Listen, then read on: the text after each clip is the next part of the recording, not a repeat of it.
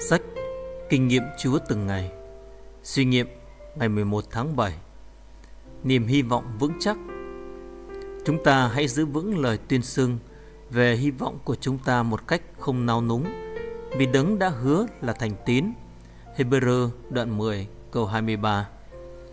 Niềm hy vọng trong đời sống người theo Chúa không phải là chuyện mơ tưởng. Đây là một sự trông đợi chắc chắn. Những người chưa tin Chúa có thể mong ước mọi chuyện khác đi, và họ ước gì mình biết một ai đó có thể thay đổi hoàn cảnh của họ. Người theo Chúa được liên kết cách cá nhân với Chúa của vũ trụ.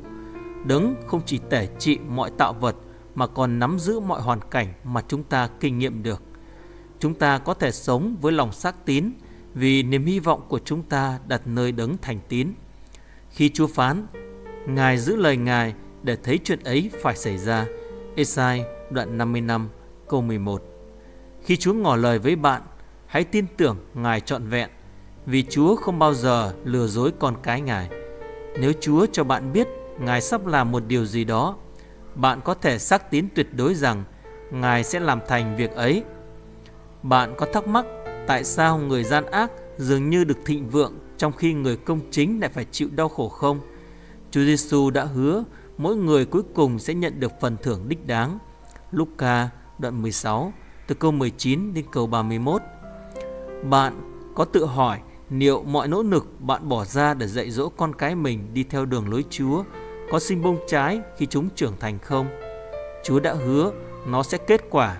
Châm ngôn đoạn 22 câu 6. Bạn có tự hỏi liệu những điều bạn từ bỏ khi tin nhận Chúa sẽ được bù đắp bằng những ơn phước của Ngài không?